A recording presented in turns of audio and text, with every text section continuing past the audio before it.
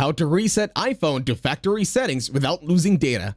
Hey everybody, in this video, I'll show you how to reset iPhone to factory settings without losing data. To start this tutorial, open your settings on your iPhone device.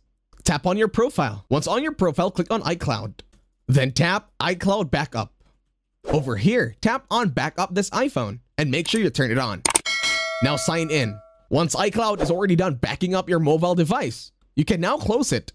Now go back to the first page of settings, scroll down and then look for General. Once you're in General, scroll down and tap Transfer or Reset iPhone. Then click on Erase this iPhone. Click on Continue and add in your passcode. Now data will be uploading to iCloud. All you gotta do right now is wait for this one. This is the instant backup of your devices or your data over to your iCloud.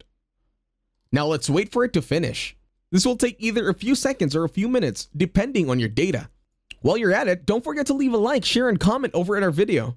In here, once the data is already done being backed up over to iCloud, all you gotta do right now is tap on Erase anyway. And that's it. Please leave a like, share, and comment, and hopefully you got some value in this one. And as always, I will see you on the next video.